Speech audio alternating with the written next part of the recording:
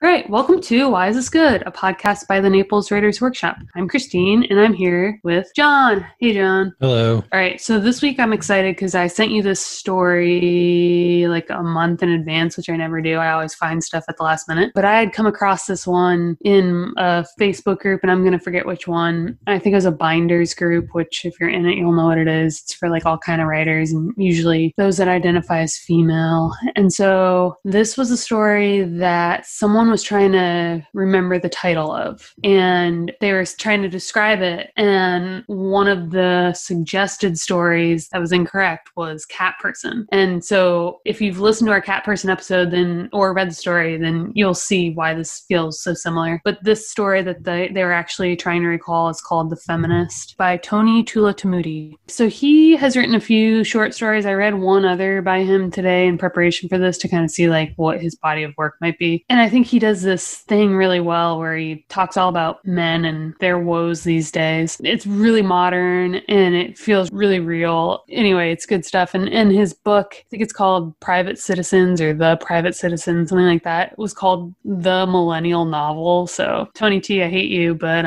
you beat me to it, Tony T. But I feel like he has a real good grasp on like these modern day problems. And so I will read a section from The Feminist. All he's doing is sharing some of these gripes at a picnic one afternoon when his QPOC agender friend asks him why he doesn't just call that girl from high school he went on that date with. He replies that just because he wants to be in a relationship doesn't mean he has to settle for a sociopath. See, you're moving the goalposts, his QPOC friend replies. It's easy to feel sorry for yourself when you keep redefining rejection because you won't let go of it. You refuse pity but crave it so much that you won't admit how strongly you invite it. He says they're being facile, though he knows their point is rather nuanced and specific. He just hasn't considered it before, but he can't walk it back now. I'm facile, his friend says. Nah, I'm tired. That's what it is. I'm tired. They say from behind their sunglasses, waving their mimosa. I know you identify as a reject. I know that's like your brand, like it's some unprecedented form of suffering that gives you secret wisdom. All this nonstop high-frequency whining. That's what's facile. He presses his lips shut while his brain feels like a swirling case of lottery balls as his friend, pausing to hit a spliff, continues. I mean, what the fuck do you want? Somehow you got a shit deal. Nobody knows why. Maybe it's like you never really grappled with this shit because you thought you were exempt, but you refuse to change and are shocked when nothing changes. It's not like you enjoy it, but you do enjoy pushing other people's faces in it. That's your main consolation. Weird how you're always right about rejection since nobody's ever had it worse. Nobody's as pure and as wronged as you. Yo, everyone, check out the woman respecter, last principled man right here. And that's why you need it, because you get to convince yourself that you're being rejected for your virtue, not because you're a bummer. You've turned your loneliness into this like fetish necklace of martyrdom, and all of us, they gesture around to other picnickers, have to sit here and rubber stamp your feminism. If we don't indulge your wallowing, we're being called callous and like complicit with some diabolical global conspiracy that's keeping you from getting laid. But if we do, then we're disingenuous because none of us will fuck you ourselves, right? Am I right, everyone? Hands up who agrees. 3 women's hands shoot up, followed more slowly by the rest. His QPOC friend gestures at them like, behold. I just like, I don't know what to say, man, except motherfucking cishnets. I, for one, am bored of your scab collection. I'm sorry your dick is sad or whatever. Suck it up, you bitter little boy, and move on. Oh, fantastic. That's fucking great. The clearest example yet of how even his friends dismiss him with straw man arguments. Because he refuses easy consolation, they'd rather call him self-sabotaging instead of thinking critically for 1 second about the bullshit social biases narrow-shouldered men suffer under, which originate in the same toxic masculinity they supposedly abhor. He doesn't have the luxury of having fun, fresh relationship drama like theirs, so they got bored of him, even though listening to his problems is far easier than living through them. So I stumbled, but that was one of my favorite sections to read because I love a verbal lashing. And yeah, I mean, this is what I do in the shower every morning, right? I verbally lash people that I have met, never talked to, like, you know, exes, teachers, anyone that I can think of. I am verbally lashing them all the time in my brain, right? And I'm winning, and it's awesome. And here is an example. Hold on, there's barking. One second again.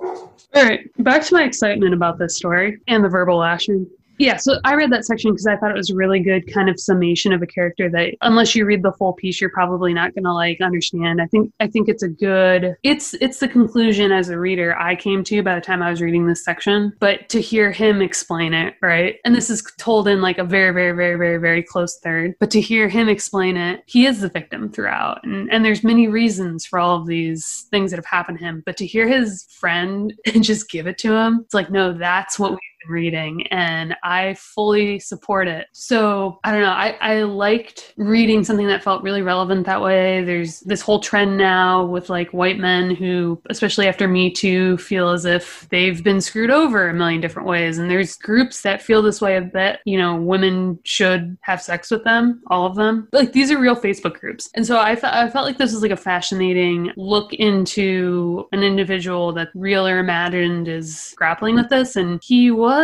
sympathetic to a point. I think the author achieved that. By the end, obviously, we think he's about to commit some terrible act of violence, and it's a cliffhanger, but it's inevitable by the time you get to it, just because you don't know where else the story could possibly be. It doesn't end in a happy marriage for this guy. He's too far gone. I was just so impressed by it, and I could see immediately why it related to Cat Person. You know, here's another guy in the 2000s dealing with rejection when it comes to sex, and how does he deal with it? And the answer is not well. Yeah. And the woman in that story is at fault, and women overall in this story, you know, have somehow screwed this guy. I just thought it was so believable, and I read it just at the edge of my seat, just like, wow, this is what he thinks. You know, it felt real that way. It felt almost as if this could have been a first-person essay, someone, you know, like a manifesto, somebody explaining why they arrived at this point through no fault of their own. It just, all of it rang so true. Did you enjoy it? Oh yeah, the same kind of reaction, where it was like jumping into a river and you're just swept along. It was so good in that way. And it's not it's vivid, but it's not like kind of vivid scenes, you know. There are scenes, there are that kind of thing, but it's this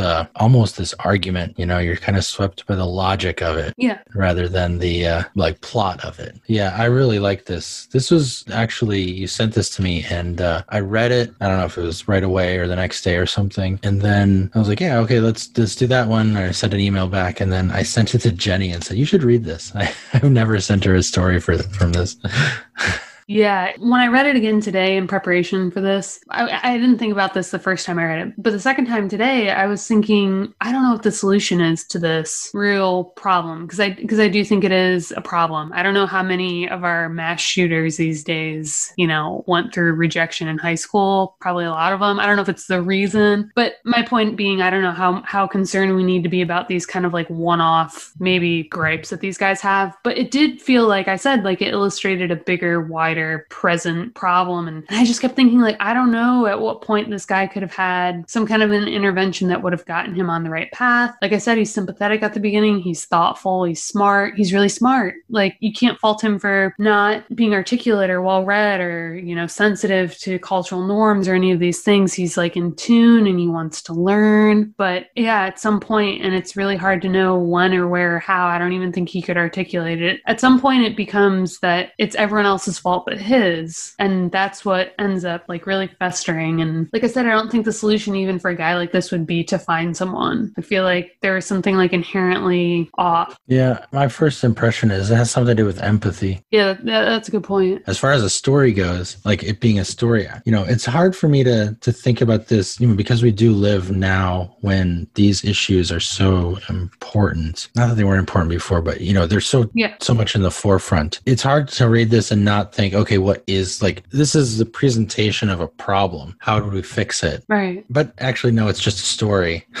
You know, I don't actually have to meet this person and talk him out of what he's about to do. Right. My ultimate conclusion with that line of thinking is that it's not, you know, let's figure out the solution in the podcast, but just that felt like the hallmark of a really good piece of writing where I'm thinking about real world implications. I feel like a lot of what we read and what we later talk about as being great fiction is something that illuminated a real world problem, and maybe it like fed it to us disguised as like some beautiful metaphor or something, right? Or like like you read a piece of poetry and you're like, wow, like the flowers smell a lot better today, you know, and you don't make the connection that maybe that was the author's intent. And in a story like this, it feels like very intentional that Tony T is trying to tell us, like, there's a problem with white men these days getting on these Facebook groups or, you know, 4chan boards talking about their narrow shoulders, getting together in groups, and then it just going downhill. And maybe it's a more like overt delivery on his part, on the author's part, to kind of like show this, but it still worked as a really great piece of fiction because of how quickly we read it, because of how well done it was with this close third. Like you said, it's plot, but it's more like him explaining how he got to where he is. Well, I think this story is, my reaction to it is that I feel like I need to figure out what the solution is. And I think that's its strength. Yeah. It is fiction. It is just a story, but it's real. It's very, very real. I'm not going to meet this guy walking down the street. I don't have to talk him out of shooting up a whatever, but those people are out there. And the author has definitely identified something very important and interesting here. Right. So it is, this is why, you know, that's why I sent it to Jenny. This is why I was at the edge of my seat. It felt relevant. It was,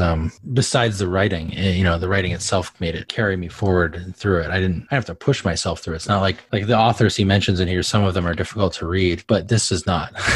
Right. I could see why people too would have confused it for Cat Person, because it does feel like the kind of relevant New Yorker piece, right? It feels like something that you would have read in a magazine that like seems to pride itself on capturing current sentiments. Like we talked about the other one that this kind of reminded me of. I've only referred to it 1,000 times and still can't remember it, but She Fucks the Republican. Oh, gender studies. Yes.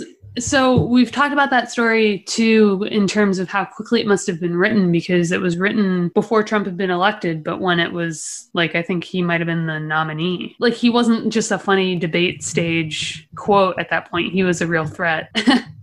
A threat. And how quickly they turned that around and got that out. And this feels, obviously this is going to be something we're dealing with longer term, but yeah, it's relevant. It seems like the right publication would have scooped it. One thing about this story that I find, I don't think this is a problem with it, but it's something I feel like I should point out, is it starts with the character in high school, right? And then it ends when he's 40 something, mid 40s, maybe approaching 50. And then he walks into this place with a backpack full of something. He's going to do something terrible. That's like 30 plus years. Yeah. And those 30 plus years are spent in our current social moment. Yes. There's no evolution of the culture. There's no change in the way in which these issues are addressed or thought about. And I don't think that's a problem. I think that's appropriate for what's being done here, but it's an interesting thing as far as a story being told where it doesn't progress. It doesn't have that kind of sense of history or historical thoughts and then the movement through time. He's kind of aging in an eternal moment that's now. Yeah. The closest I can think that might be similar to is something like if he say he's about to bomb this restaurant and he survives. When he goes and sits down and talks to the cops, their narrative is going to feel similar in that way, right? His history will be described only in the context of his crime. So we see that all the time in documentaries about well-known criminals. So I don't know, the Unabomber or Ted Bundy. You're not hearing about Ted Bundy as a sweet boy that was a sweet boy in whatever time he grew up. I don't know, the 50s. You're hearing about Ted Bundy. He was sweet, but we know he was a killer. That's right. So it's kind of creepy. You can't remove the knowledge that you have. I like that it's told that way. I like that we kind of get the sense, even though we don't know where it lands by the time we start reading it, it does feel kind of like it's been reduced for our benefit to just highlight the reasons why he is what he is now. And we don't know what now ends up being, but we're getting an explanation. It feels like a manifesto. It does. It's rambling. It's so selfish and first person centric. It's the kind of story where if it was in first person, you'd kind of read it and be like, why do you think I'm this is the kind of shit you wouldn't read unless the guy had killed a bunch of people. That's how all manifestos read. You're reading them and you're like, God, this guy's a garbage writer. This is all over the place. But it all feels relevant and important to understand, to try to understand who this guy is by the end. So that's why you're sucking it up. And that's what this felt like. It's oh my God, oh my God, oh my God. We're getting all these inner secrets of, like I said, we don't know what happens at the end, but I'm reading it in the context of knowing what has happened happen in real life in other very similar situations. I'm reading this like it's happened to these other real guys. Yeah. And I'm reading it thinking like this is a real good insight. Wow, I'm learning a lot. Yeah. Well, if this began 30 years ago and is ending now, then, the 90s were very different than these issues. He did not go to that high school in the 90s. But if it began now and it's ending in 30 years, I just want my flying cars. That's all. Yeah. But the manifesto idea is kind of a good one because in writing something like that, if it's biographical, you're going to, like you said, for these documentaries about like murderers and stuff, it's going to be cast as the biography of a murderer, even when he wasn't a murderer, even when that person had not murdered anyone yet. And this is the same way. It's like, even if the culture hasn't gotten there, even if the culture has changed, the story is about the culture that is shaping and creating this moment at the end. Yeah. Right. It's all in the context of what ultimately happens. Yeah. Like not necessarily every step that led up to it. Yeah. The other, I don't know where this fits in our conversation, except that I wrote it down and wanted to mention it, but almost the only like thing aside from the bit that I read that's like in scene really, or like for an extended amount of time is the bit where he goes on the date with the girl from high school. So like he mentions her in the first paragraph. He's like, aside from this girl who liked me in high school and who I felt confident rejecting because she was curvy and I didn't like curvy girls and there's like nothing wrong with my preference, so I told her that. He hooks up with her again because he's desperate at this point in his life. This seems like it's during college, I think. Yeah. And so he like hits her up and he meets with her and for some reason she agrees, and by his account it seems to be like going okay. She though throughout is really, really difficult to read, and even for him, especially for him, but I think in general, right? He talks about how she goes from really being really engaging to like looking like she's about to cry, and then he asks if he can kiss her and she's like no. But then after that they go back to his place and they have sex, and it's not very good, but he tries, which is like a big deal, right? Like that paragraph I think starts when it says like at 32 he had sex. This is obviously something he's been working toward, and it was like the ace in his pocket to call this high school chick. Anyway, by the end he cannot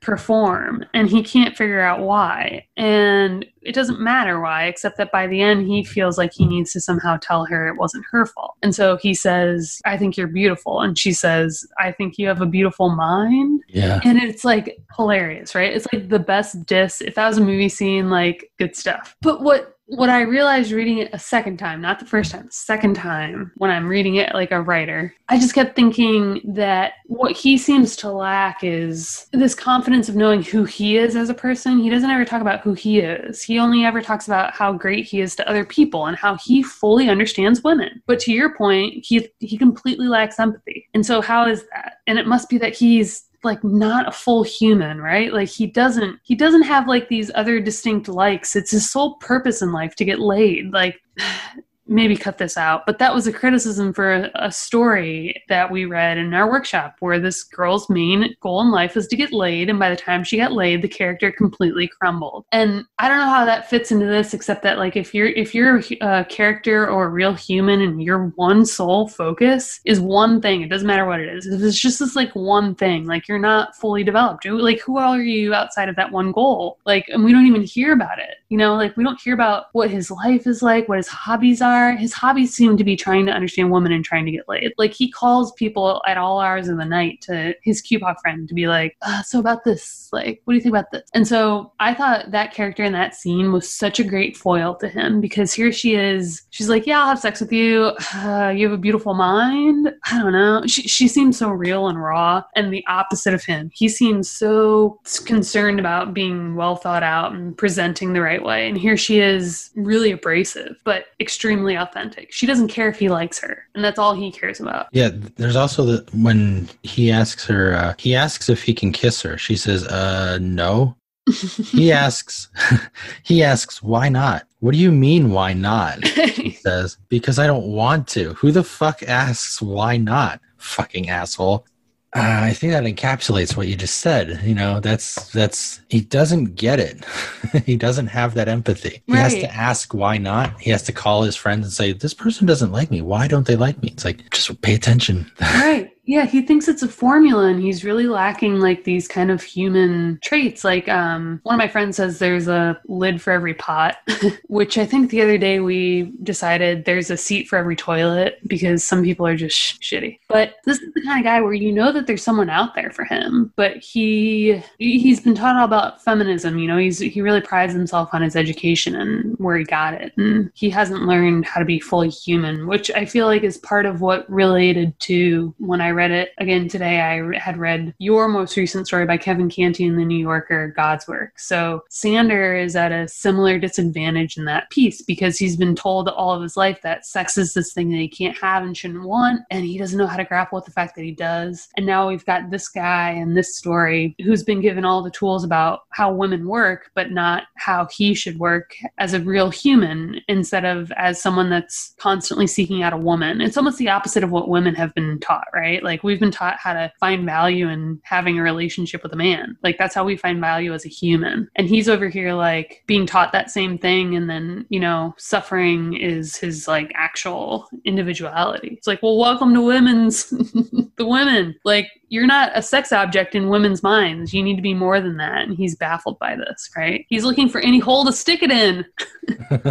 Well, he's not trying to make a human, like a personal connection with him. He's like, I don't know. He doesn't have real friends. These friends, quote unquote friends that he's asking out and they're rejecting him. It's like, probably there's something he's not noticing, that he's not engaged in any kind of real friendship or real connection with them. Right. Yeah. I feel bad drawing that conclusion because, like I said, I'm thinking about what the solution is for this, and it's not to tell these men that they're broken, but they are missing something. So I mean, there is something like to that, though. You're not going to be able to overcome it unless you face it, right? Right. He has to acknowledge that his QPOC friend who told him all this stuff was right. Yeah, he has that one moment. He's like, it's not that they're wrong. I just hadn't considered it, and I can't walk it back now. And it's like, if only he had like put all of his effort, you know, into that.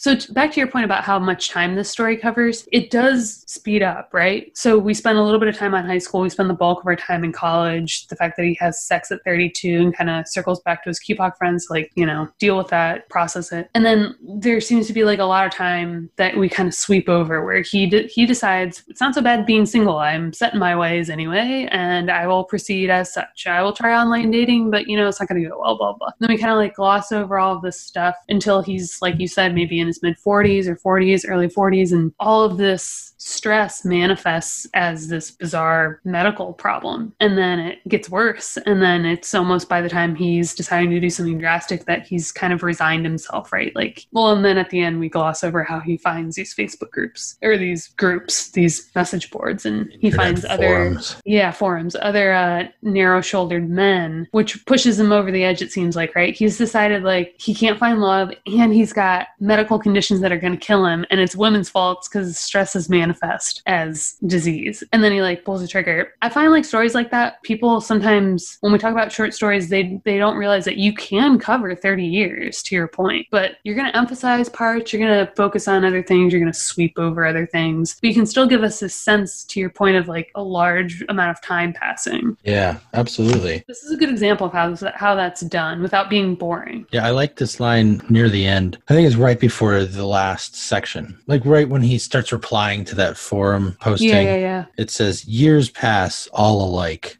What a way to move past many years. Yeah, I see that. He was in late 30s, and now could be late 40s, could be some other time. But all we know is he's just been on this rut this whole time. Right. But there's a couple of moments like that throughout, you know, like where it says a few years pass, or this happens for a while, or he does this. And like you pointed out, at 32, he slept with that girl. I forget how but the line is something like at 32, he has sex. Yes. Yeah. That's the introduction to that section. So it's just these little moments of more time passes.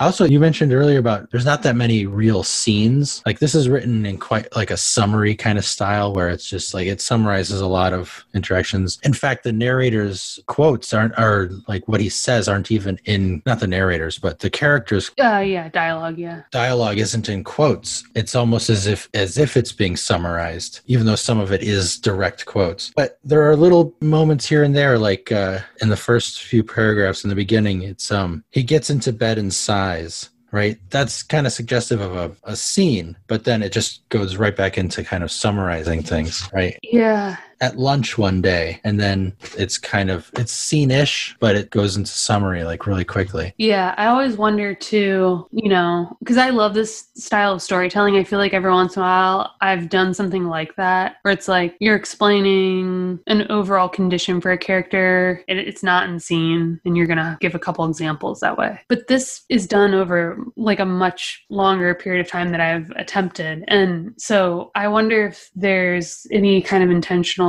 plotting that goes into that, right? Like, does the author decide that there will be some kind of a timeline, and at 32 he will have sex, and at 35 one night is when he'll get this disease, but then like in his 40s is when this real pivotal thing happens and he discovers these forums? I imagine so. Yeah, even if you didn't do it that way, like maybe that'll be my takeaway. If you didn't plan it, then you found it, and then you rewrote it to augment it. But think about, like I had a visual while we were talking about how much time had been covered of timelines that you see in history books, right? Yeah. And like minor incidents are marked by a line and a date and a description, but the big shit has a photo with it, Oh, yeah. Yeah, or like just a larger description, or like a highlighted portion on the timeline, or like it's zoomed in or out. Like you can picture this story that way, right? Like at 32 he has sex, and that is a larger scene on his life timeline. And there's even that, the picnic's a big deal. I think about all stories kind of this way in terms, not of the timeline graphic, but of, you can tell like in your brain kind of after the fact how many words or pages were dedicated to a certain scene. They weigh heavier. And even his QPOC friend says at one point, like, oh, the first 16 years of your life don't count when it comes to being a virgin. So we don't see those first 16 years, right? Because they don't count. We just kind of skip to the fact that high school was a formative thing for him. That's how the story launches. So so much time is covered, but we don't start at birth either. Yeah, I guess the way that this is accomplished is that with that summary style and those little touchstone scenes is kind of dipping into what we usually think of fiction as being the immediate moments. Yeah. You have to practice to be able to do that well. Go back and forth between those modes. And this is done really well. Oh, I know. Like, so that's my only other kind of like note that I had written down is like, this is a writing style and a stream of consciousness style, but third person. Like, there's so many things about the way that this is written that are so expertly done, flawless almost, that you can focus on things like, how do we solve these forums? You know what I mean? Like, I'm so taken by the story itself and blind to the way that it was executed as a reader, enjoying this piece, that I can focus on these other things. But Tony T is really good at this shit. So the other short story that I read, like I said, dealt with something similar, and maybe we can like link to the story or something in the notes. But it was a very different writing style. There's elements that are recognizable as this author, but his command of language and storytelling is, I haven't read something like this in a long time. I feel like it's just so well done. There's like an X factor to it that you can't hope to mimic. Yeah, and part of it also is just the command of terminology.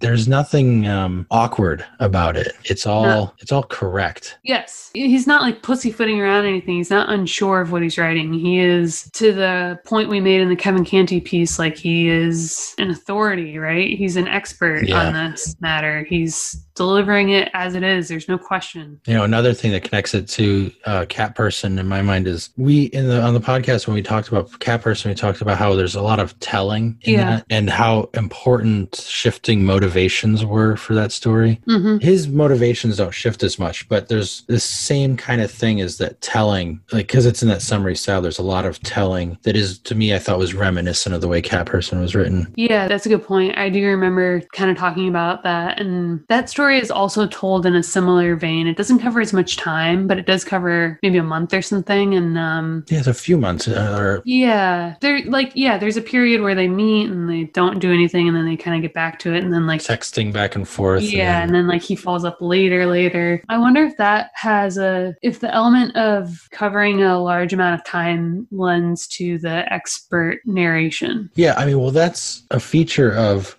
one of the drawbacks of show don't tell as a piece of advice is that we fall into the trap of believing we have to show everything, which leads us to dramatizing every little scene, every little moment, where in reality, fiction jumps. Like we talked about in the last one where Sander decided to go for a walk and then it immediately jumped to his mother asking, what are your intentions? Without any kind of, it wasn't the end of a scene. It was just immediately the next line, the next paragraph was, and what are your intentions, Sander? And that's the same thing you do, and you just jump, you just move there, you go there. And that's what this style allows you to do, is to just dip in when you need to, get out when you need to, explain what you need to, and move on. Yeah. I think I'm understanding better what you said in our last episode, which is that Kevin Canty didn't just have a firm grasp of his characters and his story, but also of the craft. So yes, like if you think of a short story that starts and ends in the present and covers a day or something, you can see why you would feel as if it was inexpertly written if you were bored, because it tells you everything in real time instead of highlights. And so yes, when you cover more time and you're in a short story, you're forced to make decisions, and how well you make those decisions about what to focus on is gonna like, wow, I'm learning something. I remember we were in the novel group and I got an argument with somebody about the way I'd handled time at the beginning of a chapter. Is like I wanted to allot a whole bunch of time and just like move on to the next thing. And then he was saying, you can't do that. You have to show us everything. It's all show. And it's like, no, that's what fiction does. You move from thing to thing between every paragraph. Yeah, one day we'll revisit that Facebook Live that we did the first time, because there's some good shit there, but it's maybe a better format would be for us to talk this way, right? Oh, yeah. Instead of like presenting the rules, to kind of like explore, I don't know, because I feel like I'm learning right now. Yeah, it's one annoying thing. I mean, the rules are there kind of because it's a guideline thing, right? But guidelines meet vicissitudes of the moment, and you have to be applied to specific things, you know? Right. Yeah. And whatever your story needs is not in the guidelines. Your story needs what the story needs, and the guidelines are just supposed to help you figure it out. And that's the problem. Oh my God. That's like getting IKEA instructions, but universal instructions. Yeah. All IKEA furniture must be built like this. Here are your 4 steps. Now, here's one bookshelf. Put it together according to those 4 steps. Yeah, exactly. All the tools are here. Okay, so I'm a Tony T fan. I'm trying to think of my takeaway. Do you have a takeaway, John? I don't remember if I wrote one down. My takeaway is this is awesome. Yeah. Maybe this is my takeaway, and I've definitely said this before. I think I said it for the gender studies story. But if you can capitalize on something that is timely and examine it at a level like this, which I don't think most of us can do. I don't think most of us can take a societal problem and examine it this way unless we've done a ton of research, right? Like, it's not something that you attempt with something like, oh, the 9/11 terrorist attacks, right? But something smaller but relevant and things that people are really like thinking about and grappling with, and like 2020 is ripe with these options. That's right. So if you can capitalize on it and then kind of do what this story does and deliver it as what it intends to be, which is, I want you to think about this critically, and I'm going to deliver it in fiction because it's better to read that way, but I'm not mincing words or trying to like, you know, disguise your medicine or something. Like, this is the problem and this is you reading about it and thinking about it, versus, like I said, a lot of fiction kind of using metaphors and being kind of heavy-handed and like creative, you know? They want people to like absorb a message instead of get it directly. That's what feels really relevant about this piece. So if you could think of something that's happening right now, like, I don't know, I'm not going to list things because I'll get upset, but if you think of something that's happening right now that people are really thinking about, like, the only thing I can think about like jokingly is like QAnon, right? There are people on these forums, or think about any forum or any conspiracy theory or any kind of like, you know, place where people who we don't understand are congregating. Like, is there a way that you can get into that mindset and like really explore it in a way that like, you know, feels authentic? Well, I don't know. I think the problem with writing about QAnon is that there's already a lot of stories about the Nazis, and it's just you're rehashing old stuff. So similar. I've read that book. Yeah, so like I said, you can't hope to achieve it, but it is like definitely food for thought to think about like a very relevant current moment and just like deliver it plainly. I think one danger with this story is an unsophisticated reader or the wrong kind of person reading it might think that he's a hero. I don't know. Oh. The kind of thought scares me. Like, they might look at it and be like, he's making some good points in here. Well, listen, I was right there along with him until he bombed the place, right? Yeah. Well, I mean, that's the power of fiction, right? Is you are in the narrator, the point of view, the protagonist's head, and you believe you try to believe what he believes to understand him. And it takes reflection after having read this to figure out where things went wrong. Right. I think the reader, in a lot of ways, in this story is like the best friend, the QPOC friend. Yeah. Who, has had to be a sounding board, and finally, like, after much reflection, right, they take these calls over and over and over until they're like, I'm done with this shit. I know what your problem is. Yeah. So it took them a while. It's going to take us a while too. But yeah. I don't know. I like the story, but I get what you're saying. Like, I don't know. I don't think the wrong people are reading fiction. Well, that's the other thing is, like, the wrong person's not going to read this story. No, I think they're on the message boards and having a good time. Yeah. But if they are reading, I look forward to your hate mail. If you're listening to very meta podcasts on this, no, I won't have sex with you either. If you don't have empathy, you're probably not writing fiction. Yeah. Oh, wow. Oof. That's like our tagline. All right. Good shit.